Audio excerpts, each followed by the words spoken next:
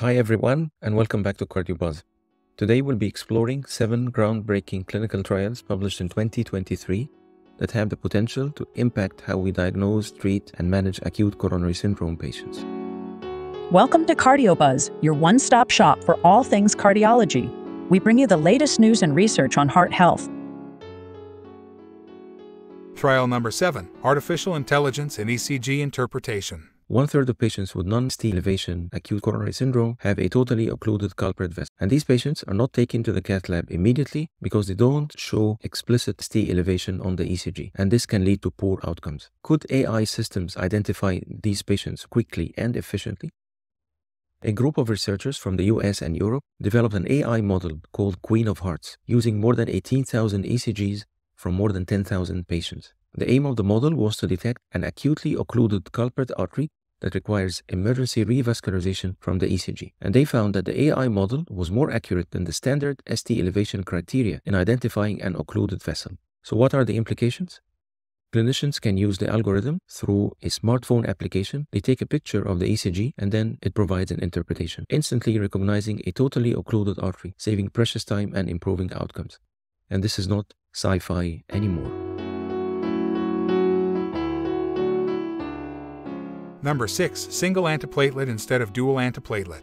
Dual antiplatelet therapy has been the standard of ACS treatment. Omitting aspirin totally resulted in a dramatic increase of stent thrombosis in the STOP-TAP3 trial. Another study from Korea, the TPAS study, used dual antiplatelet therapy and omitted aspirin after a median of 16 days. And they compared that to 12 months of dual antiplatelet therapy. And they found no increase in ischemic events, but they found, of course, less bleeding events. This could potentially reduce the risk of bleeding without compromising safety. But the problem with these trials is that they are not powered to detect stent thrombosis. So I would still play it safe and continue 12 months on dual antiplatelet therapy in patients with ACS unless they bleed. Then 16 days of aspirin could be sufficient. Number 5, drug-coated balloons and ST elevation MI.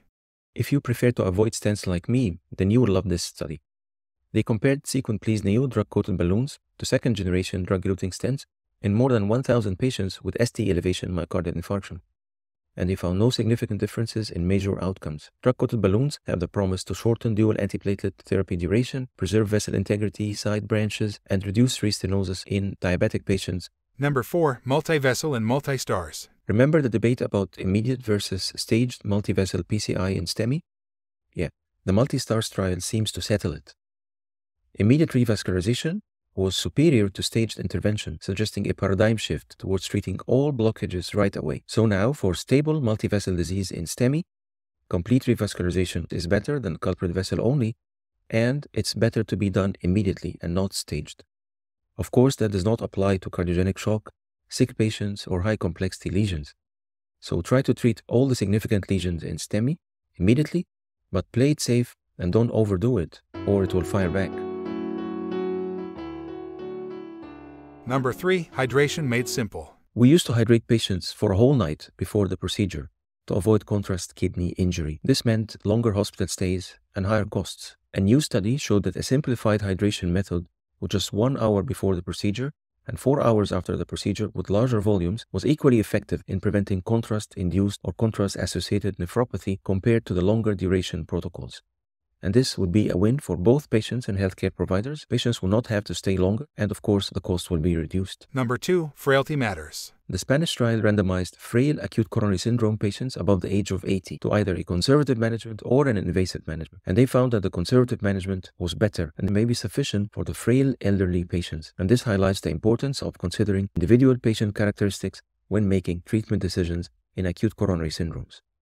Number 1, Cardiogenic Shock. After the failure of the ECLS trial to show any benefit from ECMO in cardiogenic shock with even potential harm, the US National Cardiogenic Shock Initiative offered a beacon of hope with its data on Impella. Early Impella insertion combined with prompt PCI to the culprit vessel, hemodynamic monitoring with PA catheters was associated with a significant increase in survival, with 71% of cardiogenic shock patients discharged alive. This suggests a potential new paradigm for cardiogenic shock management with early Impella, PCI, and hemodynamic monitoring. And this could be the new standard of care for cardiogenic shock.